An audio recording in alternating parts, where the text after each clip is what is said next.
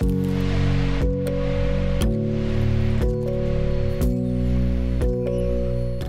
and welcome to the Rethinking Cyber podcast with me, your host, Rebecca McLaughlin-Easton. In this third series, brought to you by the Global Cybersecurity Forum, you'll hear my frank and thought-provoking conversations about the challenges and opportunities shaping our cyber future, as I sit down with some of the world's greatest minds, eminent scientists, academics, visionaries, captains of industry, and policymakers. Joining me today in the studio is Professor Mary Aiken, the chair of the Cyber Psychology Department at Capital Technology University in the United States.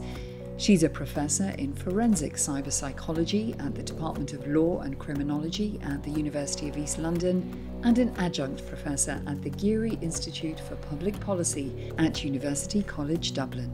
Dr. Mary's extensive research spans internet psychology, online harm, child protection online, behavioural profiling, AI, and much more besides. She advises governments and policymakers on the intersection of technology and human behaviour and consults for organisations like Interpol and Europol. Mary, it's great to see you and have you back in the studio. How are you? Very good, thank you. Talk to me about the key opportunities for our societies as cyberspace really becomes more integral in our everyday lives. Where do we stand today? Cyberspace is a constantly evolving environment, so we're seeing constant change. And effectively, we've got to be constantly alert in terms of the impact of that environment on humankind. And that's why cyber psychology is such an important discipline, because it sort of factors the human into the equation.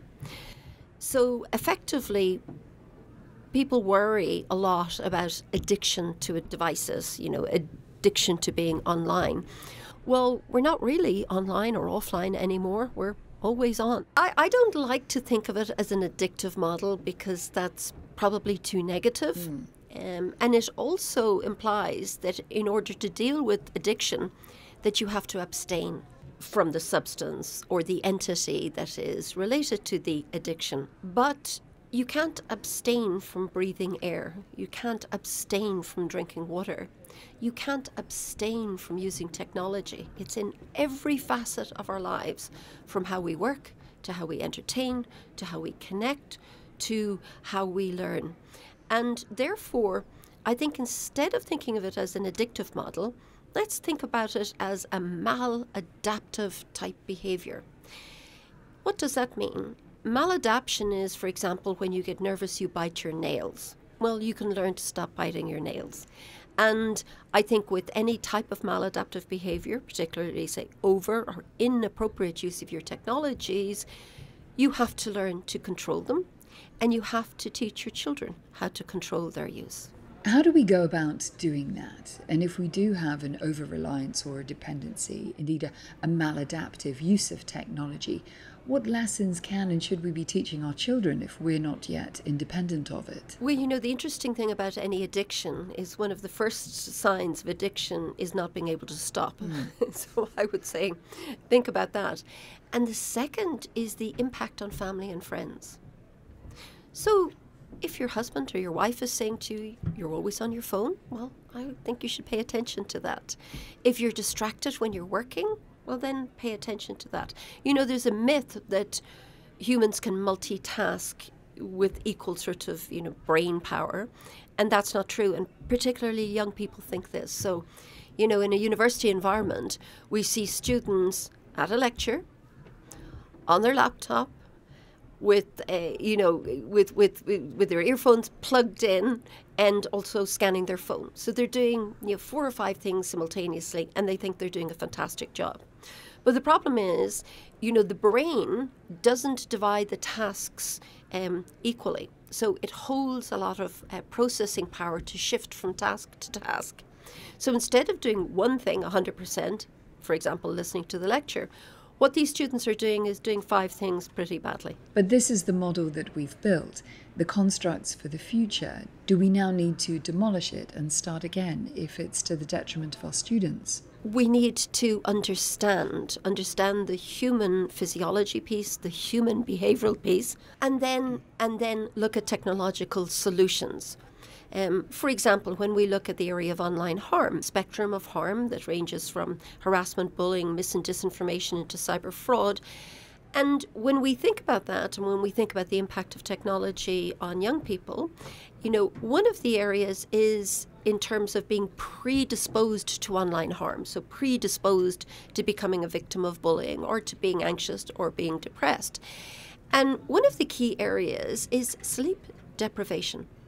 So if your phone is keeping you awake all night and, alerts going off, and you wake up exhausted, then the world can be a very bleak place. How do you develop resilience to feeling forced to wake up to answer your messages and ruining your sleep and therefore ruining your physical health and your mental health? And importantly, then transposing the idea of cognitive resilience to more extreme events in cyber contexts, for example, cyber attacks. The problem is that if you look at resilience as a trait in humans, there's a strong genetic component. And the point is that if you think about resilience in general population, across the board, and take 4 people in one family, one of those will be super resilient, able to cope with everything. 2 out of that 4 will be 50-50, sometimes good, sometimes not so good, and 1 will have little or no resilience. Let's take some lessons out of your playbook then. How do you decompress and not touch that phone, not be alerted by it, be mindful and present all the time?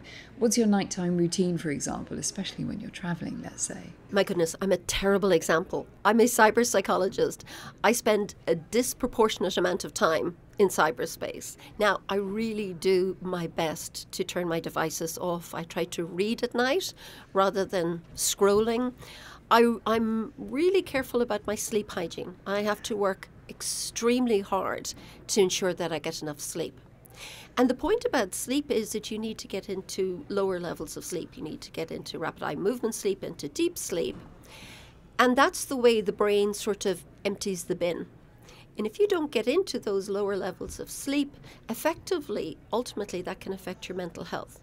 For example, if you're sleep deprived for multiple nights in a row, at a certain point, about 6 or 7 days in, you could have a psychotic event. This may surprise a lot of people. Yes, the importance of sleep. We had a conversation the other night and somebody was saying they've 3 or 4 hours sleep a night, and I was like, no, that's really bad for you. Bringing things back to children, the generation arguably the most vulnerable to developing independency and over-reliance on technology in all its forms.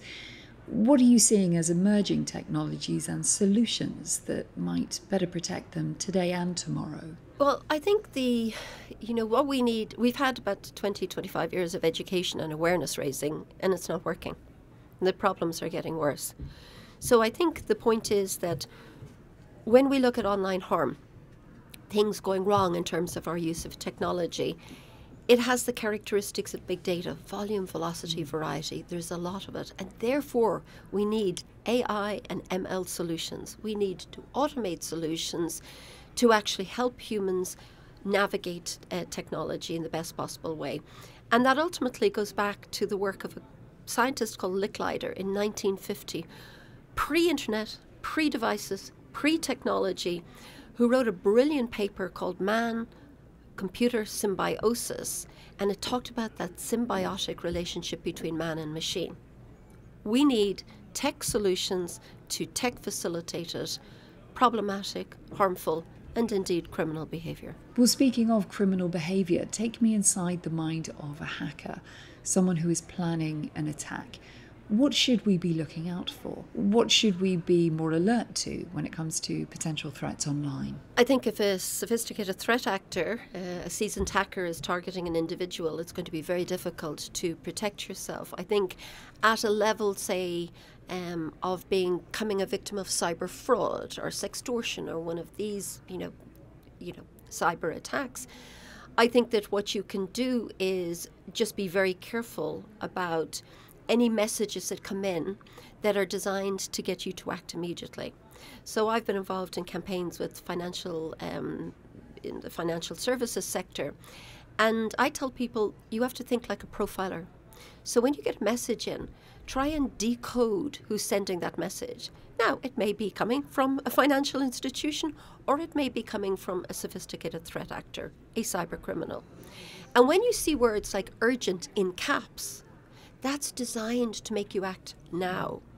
And when you see phrases like your account could be compromised unless you act quickly, then that's the sort of just-in-time complex. I was able to save myself just in time because the message came in. And when the message comes after hours when you can't contact your bank, then that's another red flag. And then when the message directs you to the URL and it says something like your account has been compromised, log in to sort of verify your credentials, and then you look at the URL and it says account compromised within the URL text, that's designed to fool you. Because you read a message and then you take a quick look at the link and you go, oh, it's the link to sort this problem, but it's not. So cyber criminals are behavioral profilers. They know how to target you, to attack your sort of psychological Achilles heel, an attack vector. So it's important to look at the messages really careful and sort of do a little Sherlock Holmes on it. Try and figure out, are you being socially engineered? Because social engineering is responsible for the vast majority of cyber attacks. Lastly, Mary, we're asking all of our podcast guests their biggest cause for concern in the year ahead, and equally their greatest source of hope and optimism. What would be yours? I think the biggest cause of concern at a societal level is the increasing amount of cybercrime. If cybercrime was a country, it would have the third largest GDP after the US and China. And I think actually we're getting to a tipping point in society where it won't be affordable to accept this level of cybercriminality. So that's my biggest concern, is the financial cost at a societal level of cybercrime. And don't forget, the more the cybercriminals win, the more they're incentivized to keep going. Their primary motive is profit. So that's my biggest concern. In terms of being optimistic, I try to be optimistic around solutions. I mean, nothing good happens in my day, any day. I wake up to more and more problems.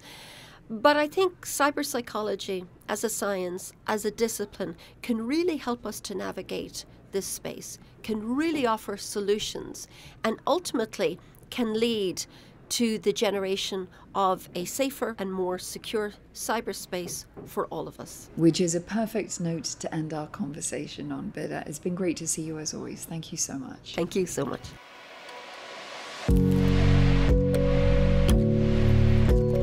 My thanks also to you, our listeners right around the world.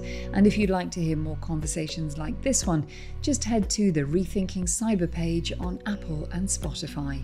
Another podcast episode in this series is coming very soon, so do be sure to follow GCF on social media for updates. I also look forward to welcoming you on the ground at the 2025 annual meeting of the Global Cybersecurity Forum. Until then, take care and goodbye.